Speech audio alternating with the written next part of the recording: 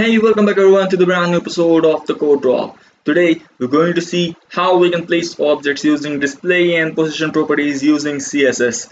So let's get started. We will start with the display property, and display property plays an important role in controlling the layout of a web page. So the display property is used to specify how an element is going to be displayed, and there are many attributes in display property which do different things, and we're going to go through them one by one. So let's open our project in Visual Studio Code. There we go. Now we'll open our index file, and so the first property is block. When we use block, then the element always starts from new line and takes up the full width available by the viewport. So block is the default display type for headings, paragraphs, fonts, etc. But we can force block using the following snippet of code. So let's make a group of elements which are not block and images are not block. So let's add a few images, and actually just two images. So image src. Let's add something like new.jpg, and then we'll just add one more new.jpg. Now we'll add a class of this block here. We'll not add any CSS attributes for now. We'll just save it and we'll run to check how it looks now. So you can see that we don't have any images of new name. So we just have these two thumbnails here in the right corner of the screen. So let's download some images. Now you can see that we have downloaded an image and we have named it new.jpg and we have placed it in folder. So you can see that these two images are coming side by side. So this is called inline style. But what we want is that we want these images to be displayed in block style, and it means that the next image should come in the next line. So let's go to style tag and let's add our class of disp_blk, and then here we'll add our display property and we'll set it as block.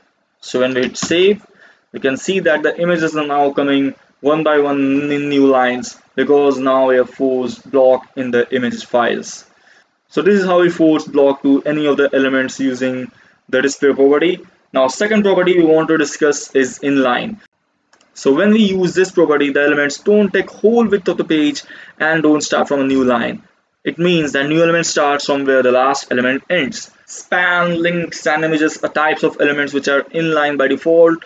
And to force this, we can actually just make one more paragraph. So let's add a break here. And now we'll add some paragraphs. So paragraphs are blocked by default. So we'll add a class of disp_inl inline. And we'll just copy this one more time. And let's say that this is a paragraph. This is second paragraph. So now by default you can see that these two different paragraphs are coming in new lines and it's not side by side. So now we'll use our class and we'll add our attribute of display. So let's make our class here display inl, and then we'll say display as inline. Then we hit save, and now you can see that these two paragraphs are actually coming side by side. So when the first paragraph ends, the second paragraph continues from there only. It does not go within a new line. Now this is how to do inline elements. And the third property of display is inline block, which is similar to inline, but it adds a bonus that we can set width and height of the elements. So let's try that here first. So if I set width of this element, let's say 500 pixels, you can see that nothing happens. And there's this yellow colored underline here, and if over it, you can see that we cannot specify width of an inline element. So how do we do with that? To do that, we have this inline block property. So let's make another two paragraphs, and we'll change this. This is third paragraph, and this is fourth paragraph. Now we want an inline block style, so we'll write inl blk, like that. It is similar to inline, but we can set height and width. So let's add our display inline BLK here, and we'll add display of inline block here. So you can see that it is similar to inline, and the third paragraph is followed by and the fourth paragraph is followed by the third paragraph, and it's starting just after where the third paragraph is ending. But now we can add width here. So let's add a width of, let's say, 400 pixels. Now you can see that we have the spacing between these two paragraphs, which is not possible using inline display property. So this is the bonus we get, and we can actually add height also. Let's add a height of 20 pixels, and let's add a background just to.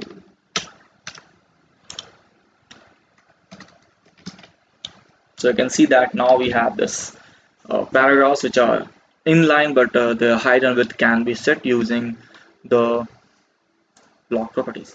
So this was inline block, and now at last we have a property called none, using which we can make elements hide from the page like they never existed. To do so, we just have to set the display property as none, and let's copy these images from here, and let's add a few breaks here. And now we'll copy these images here, and we want to hide the elements, so we want to hide the images, so we'll add display none as its class. And you can see that again we have these images in inline form because images are inline by default. So let's add our class disp of none, and in this we're just going to add display none. So when we hit save, you can see that our images have disappeared. So it's like they never existed, and it's because we set its display to none. It means that there's nothing there. So it's like that, there's nothing there. Now if we again change it to block, you can see that these elements are back and they are coming in new lines. We'll leave it to none for now. I don't know why, but yeah, let's leave it to none. Now these are the display properties which we can set using CSS, and moving on, let's take a look at positioning of elements. So the second property which we are going to see today is position. Position also plays an important. The position property is used to specify how the elements will be positioned. There are many different position properties, and we'll start with static. Now HTML elements are positioned static by default, and static positioned elements don't get affected by top, bottom, left and right properties. These are the properties using which we can adjust the positioning of an element. So let's add a break here, and let's create a heading here, says positioning, and we'll just make 4 or 5 paragraphs. So we'll actually make just one paragraph for each type of position. So this is a static position, and let's add a class of pause stc. Okay, we hit save, and now you can see that we have this paragraph which says static position. Now let's add an heading here also, that says display. Okay, now as stated before that all the HTML elements are statically positioned by default, so it won't matter, but let's add this class of pause stc, and it's just to say that top, right and bottom don't work here. So let's add top of 100 pixels and left of 200 pixels. Okay, and we don't need to set its position now, so we hit save, and you can see that there's no change in the position of the static element. And even if we set its position to static, there's no change because elements are static by default. So this was static, this was easy. Now moving on, we come to our second property, which is called relative. And when an element is relatively positioned, it can be adjusted from its natural positions using left, right, top and bottom attribute. So let's add one more paragraph, and we'll add a relative positioning to that. So what relative positioning basically does is that it adjusts the position of element from where its static position is. So if static position of element is 0 0, then using top and left properties we can adjust from where it should be positioned. So let's make its class rel, and now here we'll add dot pos rel, will add its position as relative. We'll hit save, and you can see that there's no change because they haven't added anything.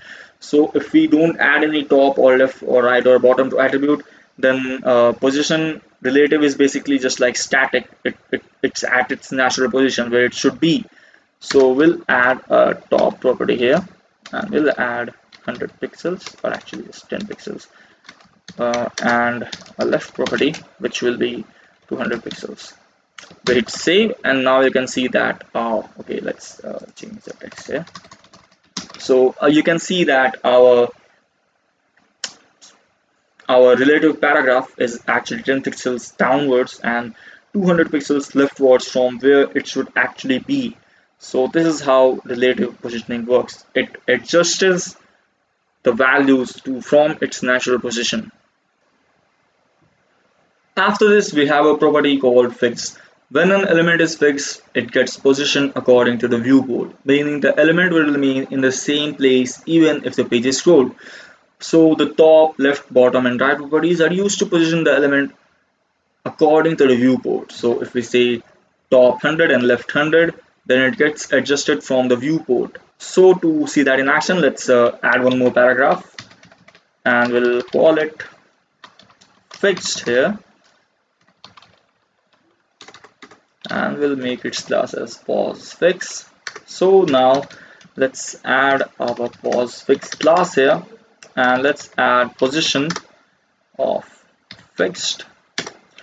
After this, we'll add top of 100 pixels and left of 400 pixels. And when we hit see that, you can see that our fixed property is coming at the topmost of the page, and here you can see that it's 100 pixels downwards and 400 pixels leftwards from the viewport. So if we scroll down, you can see that it remains there only. And to see it in even more action, let's add a few paragraphs just to show this working.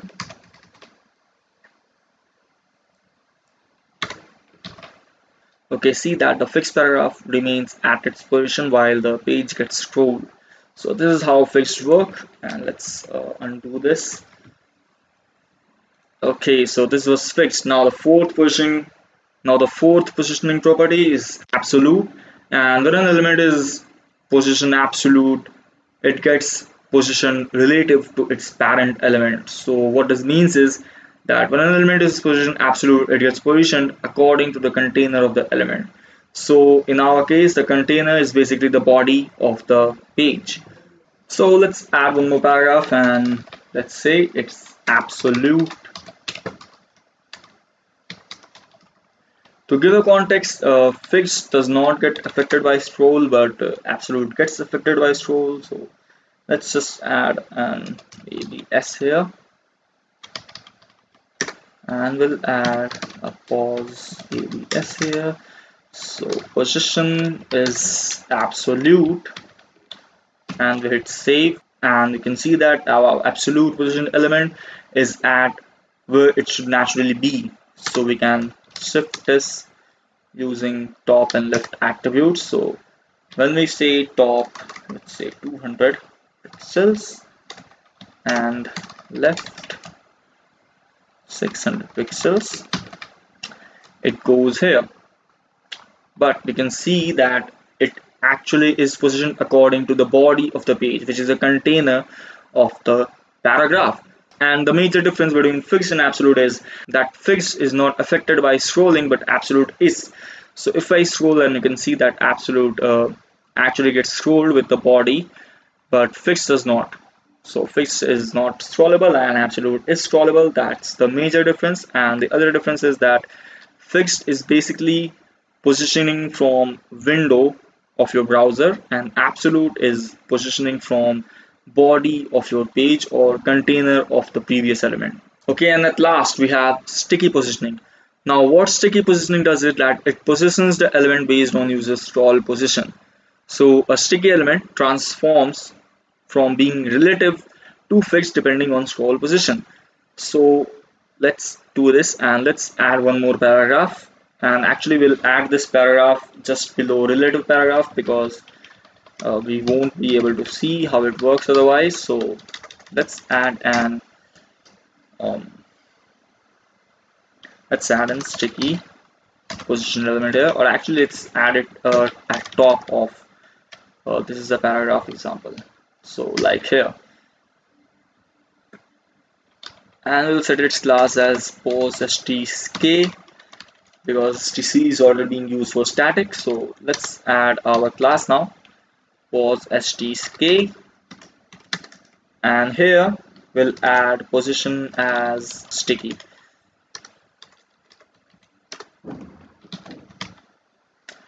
Now when we hit save, you can see that we have our sticky position element here, and we'll just copy this down and we'll just make our page look like more filled. And now let's add this sticky position element.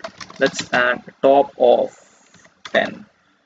So now what will happen is that this sticky element will always remain on 10 pixel from top whenever it gets scrolled past. So see this in action now.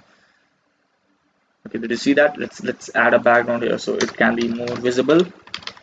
Let's add a background of black and a padding of 5 pixels. Okay, so this black part is our sticky position element, and see what happens when I scroll past this part. Here I'm scrolling this, and when I go beyond this point, you can see that that sticky element is actually not moving till we again bring back our scroll up. So let's increase this to 100 pixels, and now you can see it even more clearly that when we scroll past the 100 pixel mark from top, this sticky part gets fixed at the 100 pixels mark. So this is how it's working. It's getting fixed after it reaches the scroll point of the element. So this was the last property which you can use to position the elements in CSS, and that's how display and position properties are used in CSS to place object. And that's it for today, guys. Thumbs up if you liked the video and subscribe to the channel if you loved it. I'll see you on the next episode of the Code Drop. Bye for now.